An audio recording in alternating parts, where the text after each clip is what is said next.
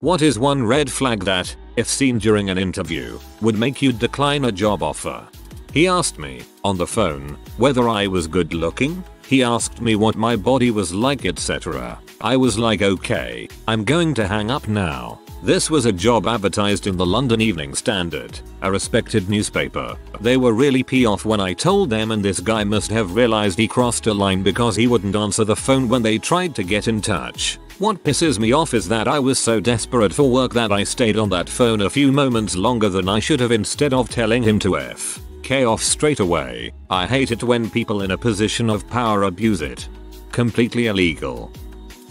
Company flew me up, put me in a hotel. I get to the interview 20 minutes early for an early afternoon interview. I check in 10 minutes early and I'm told that I missed the interview. We changed the time to first thing this morning. Someone called you, left a message. I show them my phone. No missed calls, no voicemail. No, we left a message on your hotel answering machine earlier this morning, but the hotel phone didn't ring this morning. I didn't leave until mid-morning for breakfast. We sent it right to voicemail. Didn't want to wake you after your flight last night. Didn't you notice the flashing red light? Nope, just the red flags. I was asked about my reproductive plans. I like kids, I'm not planning on having any, and it took everything in me not to ask whether they were asking all candidates that question or only the women of childbearing age. After the interview process, I did send them a message to say thank you but no thank you, and to recommend that they review their interviewing questions to make sure they are not positioning themselves to be sued. Their snarky response to that confirmed that I'd made the right choice. That's highly illegal. When they ask you to jot down the names of 10 or more friends and family you might approach with an offer to work under you. Didn't decline a job based on that but was made feeling very uncomfortable. My future boss seemed to know when I was planning to have children as a hint that they would prefer someone who won't be having any yet. Would you be willing to skip class to work regular hours? I was seriously asked this question while trying to get my life together. I politely said no. I didn't get the job but I paid my way through college and graduated last year. Now I'm looking for a career, but I think the hard part is over. I wonder if that crappy, unclean gas station ever found an entry-level employee? A hiring manager once asked me what my personal situation was. I responded it was me and my husband. He followed it up with how old are you and are you expecting that situation to change? I am 34 and while not looking to get pregnant, these questions themselves were flags enough to decline the offer. I'm pretty sure that's illegal in a lot of places. What if you hear co-workers complaining? What do you do? Is there anything you can do to improve morale? B. I just work here. I don't give a frick about morale. It's not my job. I can bounce from this job as quickly as I came. This is from a recently amalgamated hospital with a known morale problem from reorganization, i.e. layoffs. Needless to say I didn't take the job. Seriously, unless you're hiring me for the position of morale officer, that's not my job. If they reach out to you and say they're looking to hire someone and ask if you want to come in and interview, but they never say anything about the job or company except maybe the name, and their website is just a bunch of filler stuff that says nothing about what the company does, then don't go for the interview. Blatant racism. A joke can be accepted I guess, but there is a line and for me it's easily passable during an interview.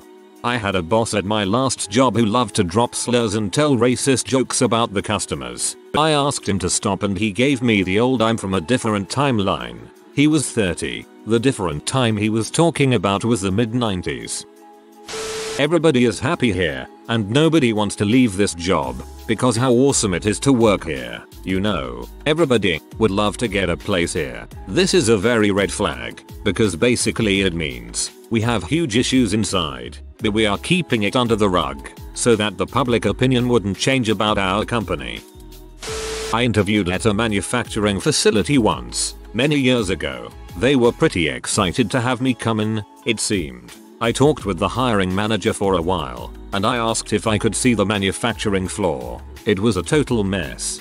Dimly lit, whip everywhere, and I could tell that it was not good. When we got back to the office, I told the manager that I was pretty confident that I could dramatically increase their productivity if I could be given some leeway in improving things. He said, well, that would be up to XXXX, the production manager. You'd technically be reporting to him. I asked if I could meet him, and he said that he was out that day. I asked if I could come in another day to meet him, and he said that XXXX is kind of hard to get along with. Basically, you don't get to meet him before you get hired. LOL. I noped out of that place so fast. I felt bad for the hiring manager, though. You could tell he really wanted someone in there who knew what they were doing. I work in education. I was interviewing for a school and they asked me, how has your walk in the light been? It was over Skype and I laughed, thinking I'd misheard them. I hadn't. They wanted me to promote Jesus in a Muslim country. No thanks. Not a job offer, but I decided to skip an interview after the email I received had lots of grammar errors. The info on the website was very ambiguous, such as we work with big clients, and the Glassdoor comments were very similar and sounded like they were written by Pollyanna. My first job was at a local donuts diner restaurant that paid minimum wage. Interview was with the 60-plus-year-old owner. He ran the place with his wife. First red flag. During the interview he said he didn't speak millennial. I started out cleaning the kitchen, but over the 7 months I was there he slowly started to get rid of the other employees and have me take on their job responsibilities. Run from the counter to the takeout window, do orders, make coffee, etc. All while they didn't have the money to fix the air conditioning. Claustrophobic and unsafe. I stuck it out for 7 months. The final straw was when he bitched at me for messing up an order on a busy day. Like, 60-year-old angry Italian man, yelling in your face while wearing a bright yellow work shirt covered in old grease stains. I held a straight face, calmly said I wasn't going to take this, and just walked calmly out with him screaming at me. There was a few red flags at an interview I went to last year. 1. They took me into their surgical suite, animal hospital, and there were minimal machines. This is very unusual. I touched the table thinking it was a treatment room and he wasn't concerned at all. 2. In the hospital worked husband, doctor, wife, office manager, and 1 receptionist. They were looking to hire 1 vet assistant. 3. There were no animals in the hospital and it was a Thursday or Friday around dinner time. This is the busiest time of the day typically. There weren't any patients in the treatment room or isolation ward. There was 1 patient who came at the start of my interview for a recheck, but it was literally seen and left within 5 minutes. 4. The doctor immediately asked me if he hired me how committed and loyal I would be. Right off the bat. He then stated he had 2 vet assistants quit within a few months of hiring to work somewhere else. 5. Anytime I asked questions he would get irritated and tell me he was the one to ask the questions. He gave me the worst vibes. My questions were about what kind of machines and equipment they had, what kind of procedures they do, how many clients do they see, what a typical day is like. I went to a better animal hospital and boarding place months later and it was worlds better. They definitely didn't let me go in their surgical suite. I'd already taken the job and it was my orientation day. When I first got there it was pretty deserted because most of the senior staff, all dudes, were at their morning hymn meeting. I noped out the next day. I went to interview at a company that developed software for law firms and when I got there it was basically a startup, but they were in denial that they were a startup. Their 5 developers had workstations set up on a long dining room table looking thing and all had the look like they were dead inside. I humored them, but when they asked what I was passionate about I just went off about how hemp was a wonder material and how it would be key to the American economy in the future. They thankfully did not call me back. I went on an interview for a truck driving job where I deliver those 5-gallon jugs of water to coolers, not sparklets, but you get the idea. Immediately they mentioned that their company survives by getting new customers to carry their brand of water, so the biggest part of my job was to find new customers. Translated, they said that they will no longer have a sales staff, and they will now be requiring their delivery drivers to schmooze companies to allow us to install a water cooler and we would deliver water jugs to them. Of course, the better I do, the bigger the boss's semi-annual bonus would be. I wouldn't get paid more if I am successful, but my success would directly translate into the company surviving. Instead of making excuses, this was one of the few times I openly said thanks for the offer, but this is different than the ad, so this isn't going to work for me. Best of luck, and goodbye. I think they also mentioned a job would be salary, which is code for, we will require you to work so many hours that you will get a set salary that ends up being less than minimum wage, which I had already done before at another company. The interviewer started talking poorly about the person who I was replacing. I simply asked why the entire IT staff was gone and he went on a tangent about one person leaving and the others being too lazy to pick up the slack even though they quit. It just seemed odd. Working outdoor construction, the winters can be slow, so I was looking for a second job. Found an ad on Craigslist for a job delivering produce, so I figured I'd give it a shot. Went to the interview, greeted with a what I want. Had I been a customer client I would have walked right out. Anyways, short interview by an angry old man, crap pay, and I wasn't really interested. A few days later the old man calls asking when I could start. I was working in a basement at the time and lost the call due to poor service. I didn't really want the job, so I didn't bother calling back. About an hour later I get a paragraph of text from the old man's son, tough talking and threatening me for hanging up on his dad. I feel bad for whoever took that job. Should have called the son just to hang up on him. I wouldn't decline based on this alone, but this is more of an annoyance. Asking me questions that is clearly answered on my resume you have in your hands if you have actually read it. If you expect me to be prepared for my interview, it would be nice if you did too. As someone who does interviews fairly regularly, part of this is to test your truthfulness. People often put things on their resume or application that aren't accurate and then forget about them. I once interviewed at a Starbucks where the manager told me to never come get me if a customer wanted to talk to him. That if anyone pulled the "may I speak with your manager" card, to offer to help in any way I could and not get him BC he was too busy. And that if the customer was especially angry, to just stay calm, even if they threw a hot drink on me, and to then just change aprons and keep working. He wanted to hire me, but I declined. The interviewer spent the entire time drawing an org chart with name and position in pencil, then sent me to lunch with the rest of the team who asked me really personal illegal questions. Decided that was crappy leadership and not my cup of tea. Huge company and an hour job that should have known better. Name rhymes with Paramark. I showed up on time to an interview at a retail store. They made me wait almost 40 minutes before I spoke with someone. They made me wait in the employee lounge where the paint was peeling off the walls, broken chairs and tables and cracks in the floor tiles. I wasn't even mad when they told me an hour and 15 minutes after arriving that I had failed their personality quiz and I would not be hired. This was after I had already spoken with the hiring manager who had said they thought I would be a good fit. They said since it is a farm they can legally pay me as little as $3.50. They said they would never do this. I took this as I was going to get paid minimum wage of $7.25. Nope, I got $5 plus piecemeal, all with taxes and perfectly legal.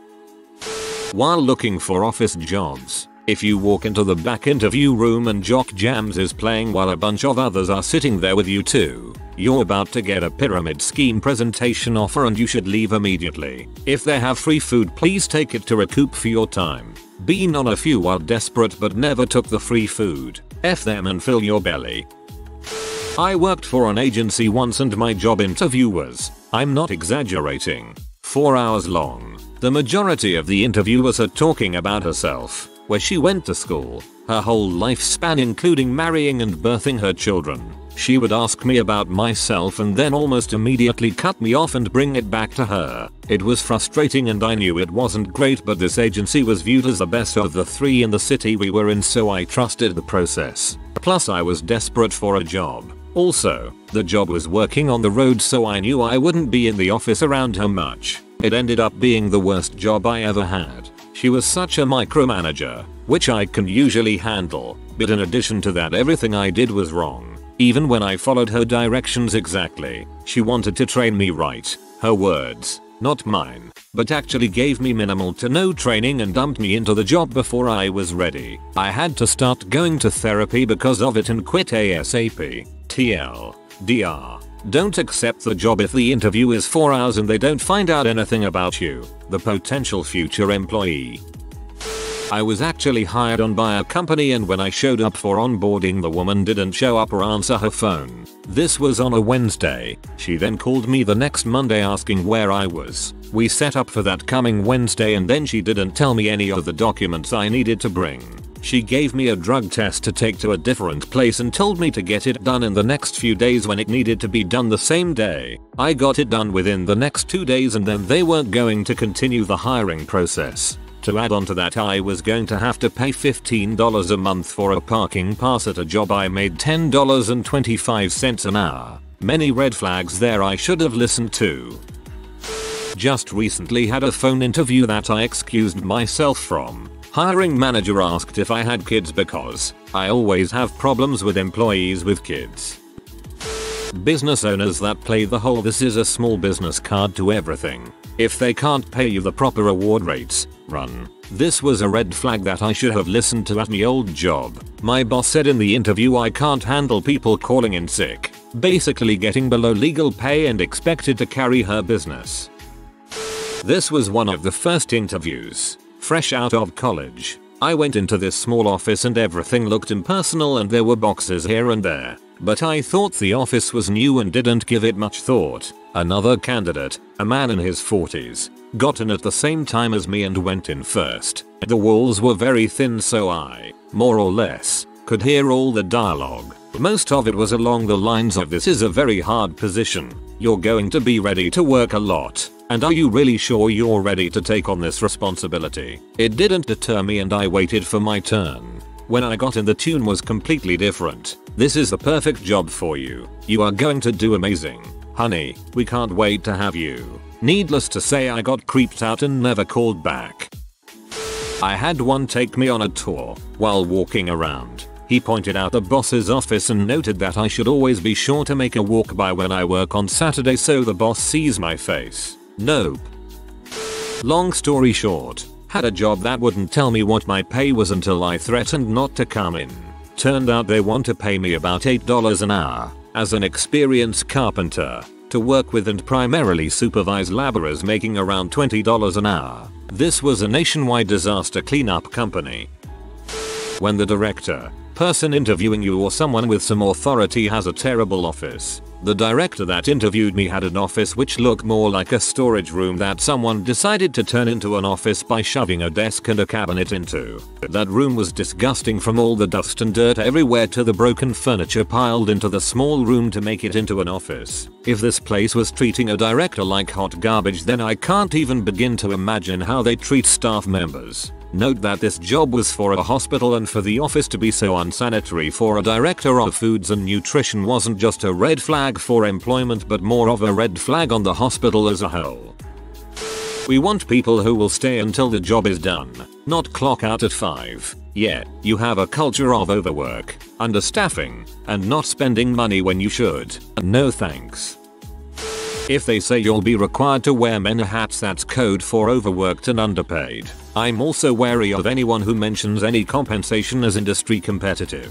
Like, why do you feel the need to say that? Lastly, a question I often ask a future manager is how they communicate their needs and expectations and how they would like to be updated of progress. If they feel micromanaged, why, or they give some vague furtive answers, I know they have no idea what they are doing.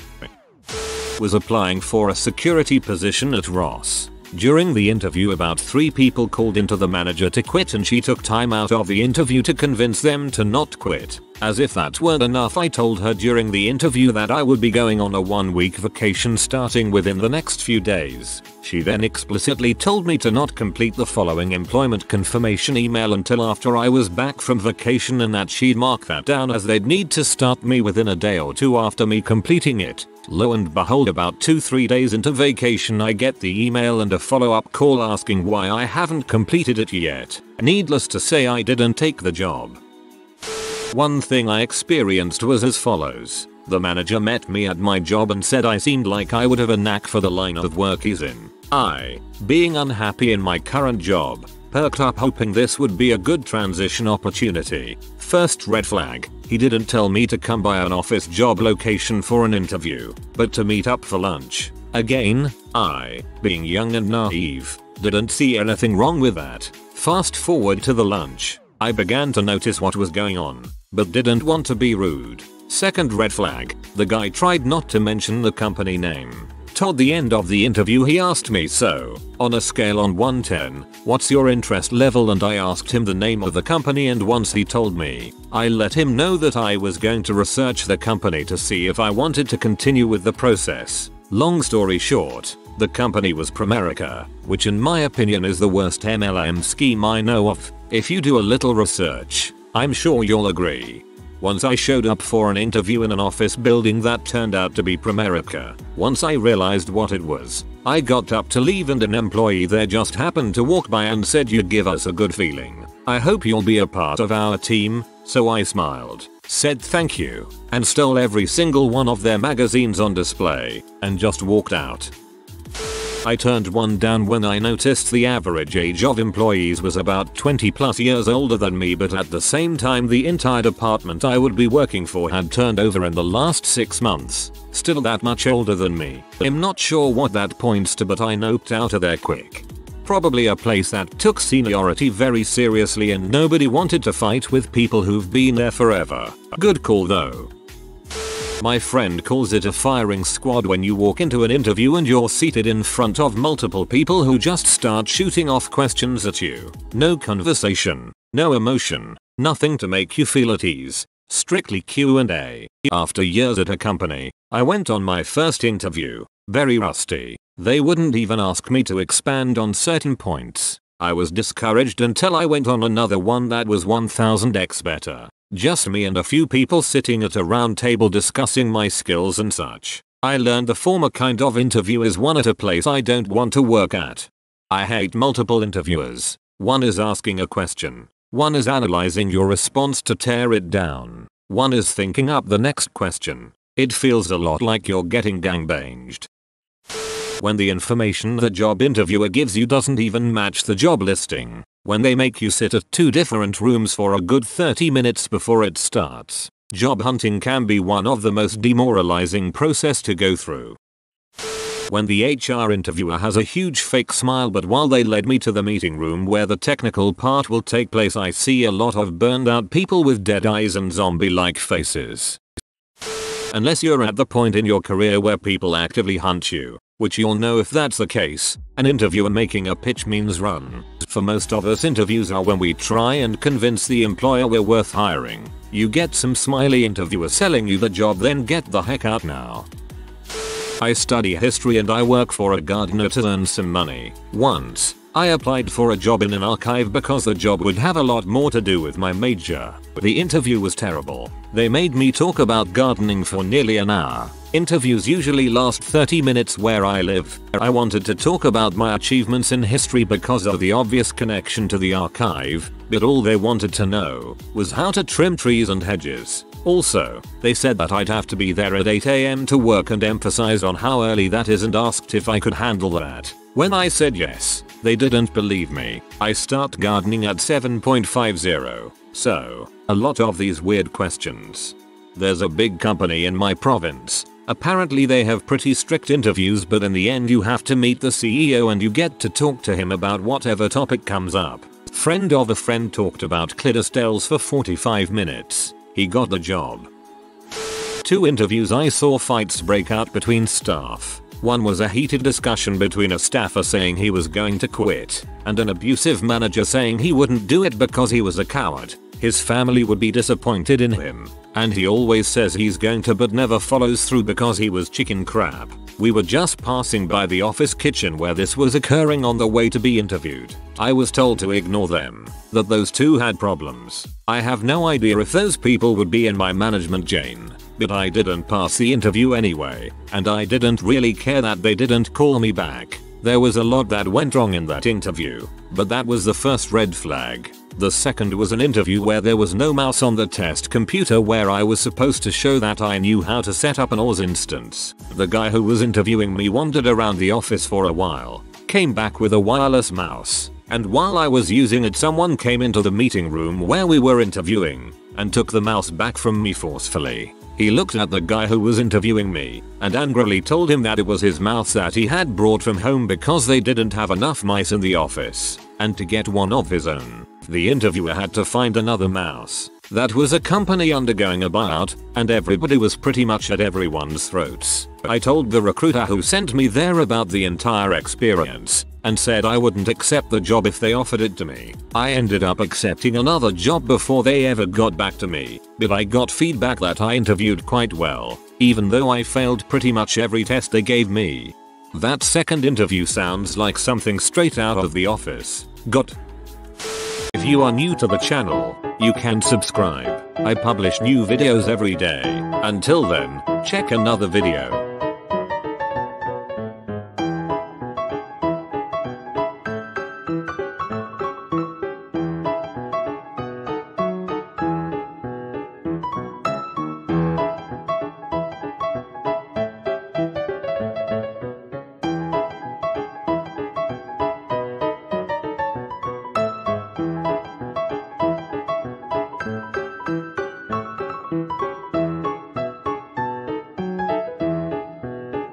Bye for now.